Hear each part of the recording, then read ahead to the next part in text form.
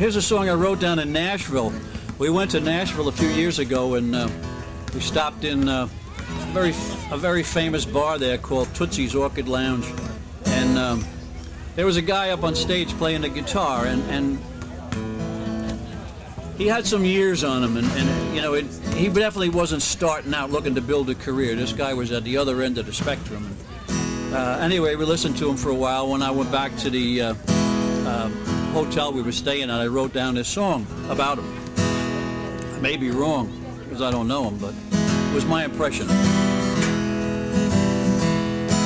On a back street in Nashville, he sings and he plays.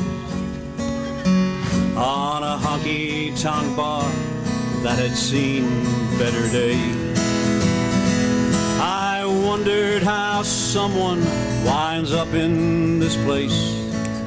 Somehow his story could be seen in his face.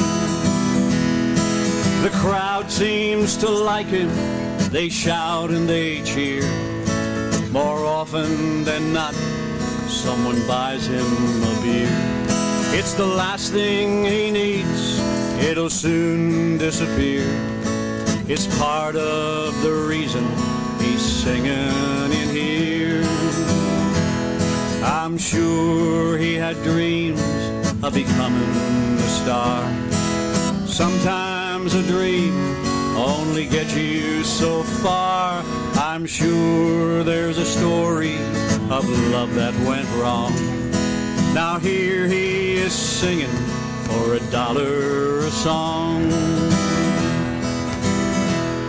His songs tell us stories from life's other side, of heartaches and heroes who cheated and lied. It sounds like he's been there. There's a truth in his voice, and I think he'd go back if he had the choice. He plays until midnight. He stays until 4. He usually slips out while they're locking the door. He heads for his room that he rents by the week. Sadly, he knows that he's well past his peak. I'm sure he had dreams of becoming a star. Sometimes a dream only gets you so far. I'm sure there's a story of love that went wrong.